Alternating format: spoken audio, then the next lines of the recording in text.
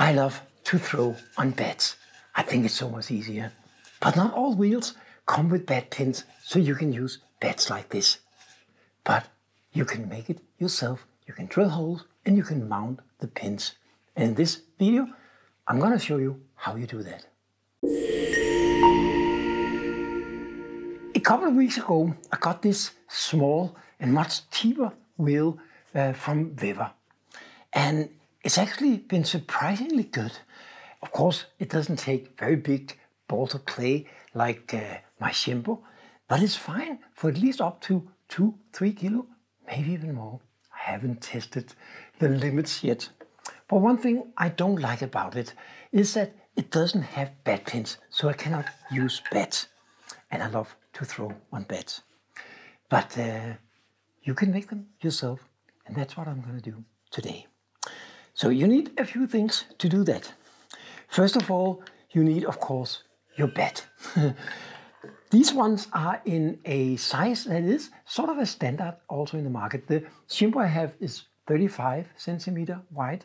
This one is only 25, but you can also get like table models of Shimpo that is 25, so it's still a standard.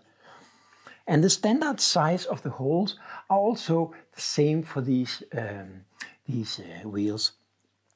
I got these bats from one of my suppliers in Germany that have been producing bats for me. He does excellent bats. I'll put a link somewhere to his profile. I can highly recommend him. Nice quality. What I like about these bats is that the clay sticks, and when it dries, it releases itself. So it's very easy to work with these bats. Anyway, I suggest that you get the bats and that you get the ones, of course, with holes in, so they're ready for bed pins, like these ones. Because if there is a little bit of a difference between the bats you have and the official standards, then you drill holes wrong. So I'm going to use the bat as a template for the holes. The next thing you need is a marker. You need a marker to mark where exactly the holes should be. And it's important that it's very, very precise. Gonna get back to all that. And then of course you need the pins. These ones, I don't actually know what they're called in English. In Denmark we call them cylinder screws or something, bad translation. But it's basically like a head up here. And then you have the area where you can screw. And as you can see, it goes perfectly into the bed. On the other side of the wheel head, I'm gonna mount this. Again, I don't know all the technical terms for these kind of widgets in English, but you know what it is. So I'm going to put that on the other side, and I'm going to screw it on with this. This is easy because you could also use different bolts, but I use this because it's easy to then unmount it if I don't want it for something. I got a few more than I need, just in case I somehow messed it up or something, but I don't think I will. Then you also need drill bits. And of course, some sort of a drill. I have this Vevore that I really like. And most wheel heads are made in aluminum. And that's very soft metal. So you should be able to drill through with just about anything. But I picked this set that I already have, which is for steel. So it can go through almost anything. It's just the stronger they are, the easier it is, and the less shaky it may be. I don't know. And then I have this one. I'm not sure if you're familiar with this tool, but this tool you use to just hammer a small indent where you made the mark, because that's going to make it easier for the drill to kind of fall into the right center. If you don't have that and you start drilling, maybe the drill bit is going to float around and it won't be precise. And it has to be very, very precise. So this is the most difficult part of it. So let's start out with measuring where we actually have to put the holes. Before you mark it up, it's important to make sure that the bat is centered on the wheel head. And as you see, it's a little bit tricky because I want to turn it around to see that it's centered, but if I do, it will kind of glide off. So even though it's not centered now, so let's try to center it, and then it glides off. So to combat this, what I did is I put a little bit of tape, just do some duct tape and folded it, and that will make it stick to the wheel head. So that makes it a lot easier. Of course, the size of the bat is exactly the same size as the wheel head, so you can sort of feel around and you'll get almost centered. But now if I look at this, there's still a little bit of wobbling. So it's a little bit too much to the side. I can just push it just a little bit. But still, it will stick with the tape. Still a little bit moving that direction.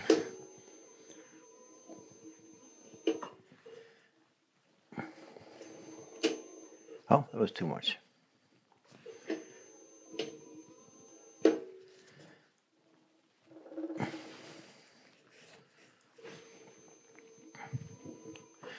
So now you can see it's totally centered on the bat. The other thing that's important is that you can't see it now, of course, because it's underneath the bat, the wheel head. But there's some flanges going like this to strengthen the wheel head. And of course, you cannot screw into those flanges. So you gotta put them in between. And now I actually forgot to check that when I put this on, but there's a flange here, and there's a flange here. So they go in here. So it's actually right in between that. And that gives me enough room also for the screw. So I was lucky enough to position it exactly where it should be. So the next step is to mark up the hole with a pen. I like a sharp pen like this that can somehow leave a mark on the wheel head. And here, of course, you have to be, I'm just going to turn it off here. Here you have to be very precise. It has to be exactly in the middle. So I'm going to try and see if I can do that.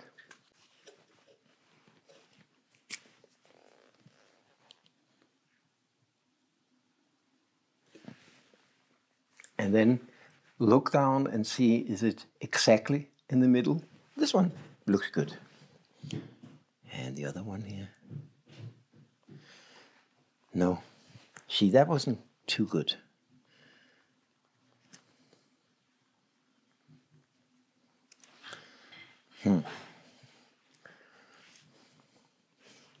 So now I have to remove that mark.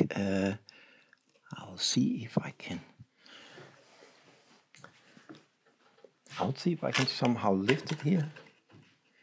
I can erase it with my finger, so I'll just make sure that it's still here, centered here, and I'll check that it's still running smoothly around. It is, and then I will try again.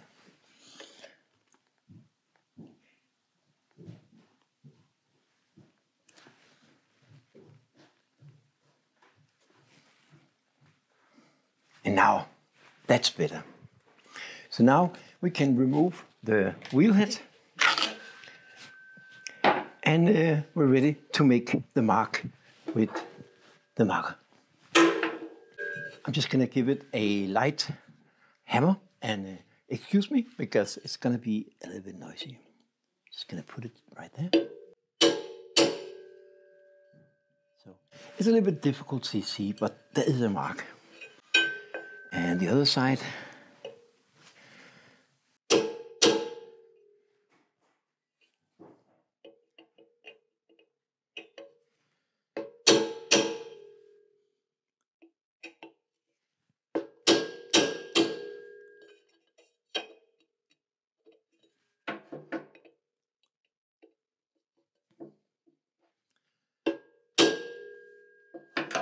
Yeah, I think this is good.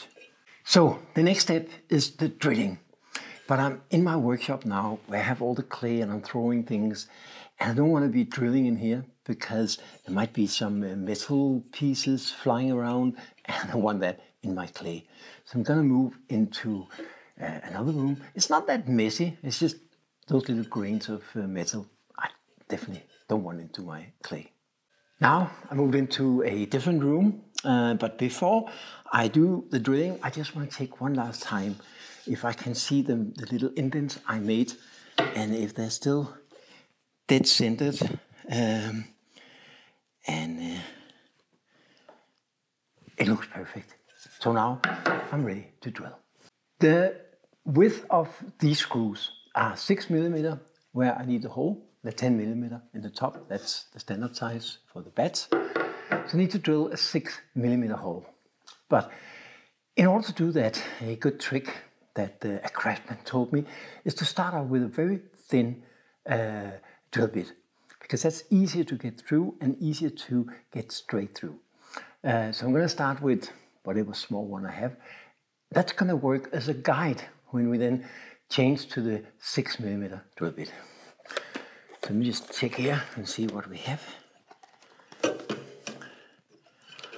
think maybe not the thinnest one, but I think something like this. I think it's, I can't see, 2 mm or something like that. Maybe 1 mm. It's a little bit difficult to see here, but that doesn't matter. It's just a small one.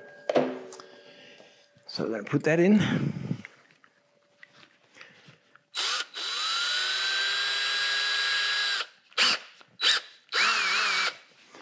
So of course it would be easier if you had like a I don't know, mechanical drill, you know, where it's completely horizontal or vertical, but it's I don't have that, and it's a little difficult to unmount this wheel head. So instead, I'm just going to be very careful and make sure that it's completely vertical. So, oh yeah, the last thing, because we are drilling into this, and as you see, this actually don't go any deeper than here. So I'm not risking drill it into my my wheel. But in case the distance is smaller or your drill bit is longer, then put a piece of wood underneath, because then you will drill into that instead of into your wheel box or whatever you call it. So let's try this out. And I'm sorry if it's going to be a little bit noisy, but that's how it goes. So.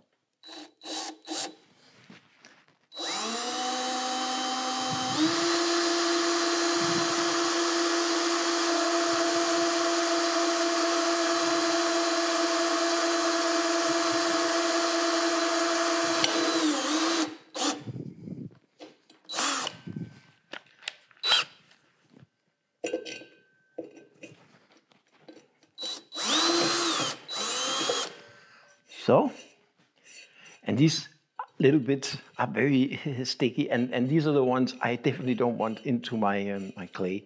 I'm going to clean that up in a second.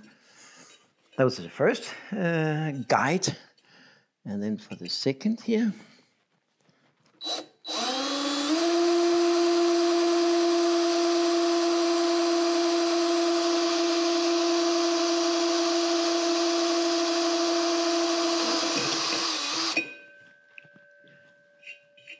Fine. And of course, I forgot to say, please wear some protection glasses. This is not high speed. They're probably not going to fly around. But if they do, and you get them in your eyes, it's not very good. So please protect yourself.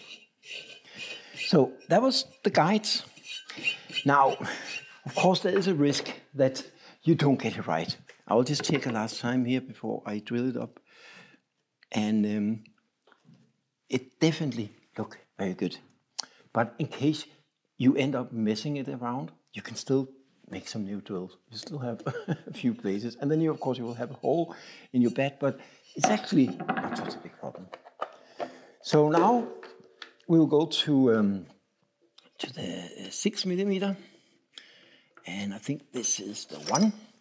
And just to be sure, I just want to take the screws, the cylinder screws, and try and see if it's actually right, and that definitely seems right.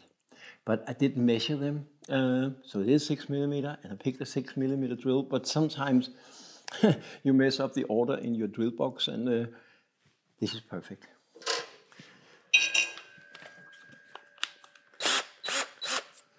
Put this back.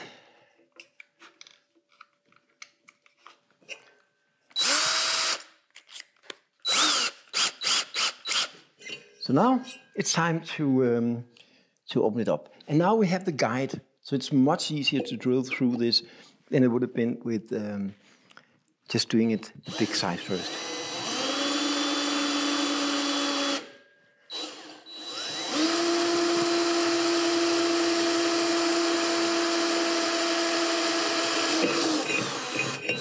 And of course this is a little bit longer, so it could actually reach my, my wheel.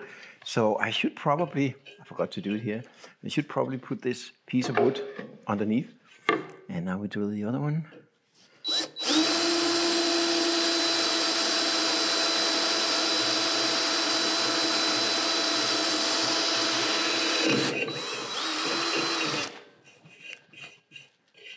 So, I'll take the vacuum cleaner in a second, get rid of all this. So now, let's see if they fit. They do. Let's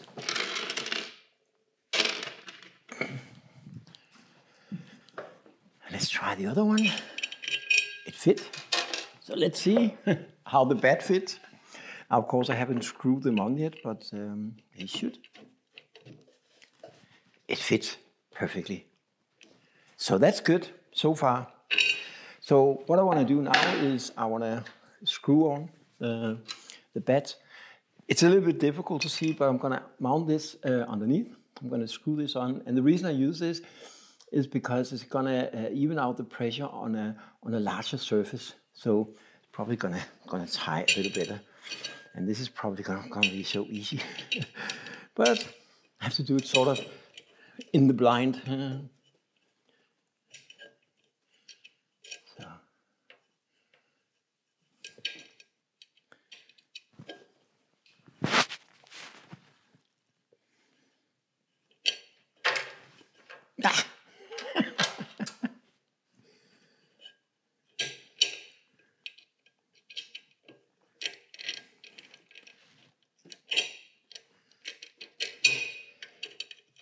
It's probably easier just to hold on to the screw in the button and then screw this in, at least the first part of it. And now it's sort of cast on. It's much easier. And now I'm just going to tighten it. That's fine. And the other one, now where did I put this? And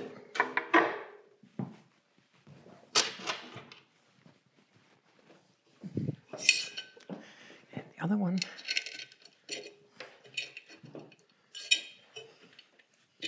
Yeah, you could use a couple of more hands, but I guess it worked out okay like this. So just screw it in here. And now it catched on, so to speak.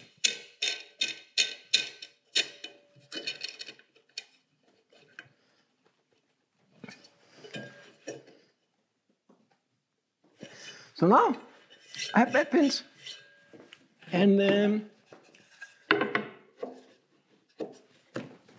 it works. These ones are not so high, the screws here. I'm not sure if they're high enough. Otherwise, I can go and get some that is a little bit higher. There's all kinds of variations, but I think for these bats and for this wheel, it's going to work okay. That's it.